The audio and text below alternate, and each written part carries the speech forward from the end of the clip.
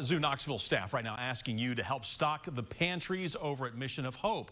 On their list of needs, they are asking the community to donate non-perishable food items, personal hygiene items, new clothing, and new unwrapped toys. Every guest who brings a donation gets a wristband good for rides at the zoo. That includes the Fuzzy Go-Round carousel and the Zoo Choo train. Now, you'll also get a 10% discount in the zoo shop. The zoo is accepting these donations, by the way, right now through November 25th.